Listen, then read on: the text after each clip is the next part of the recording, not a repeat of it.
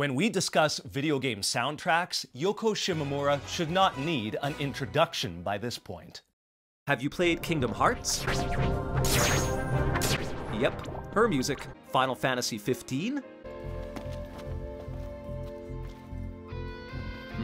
Ever hear of Street Fighter 2? She's got music credits for that as well. She's one of the best. Super Mario RPG ranks right up there as one of her most acclaimed works, and the redone musical versions cement this music in the legendary tier in my book.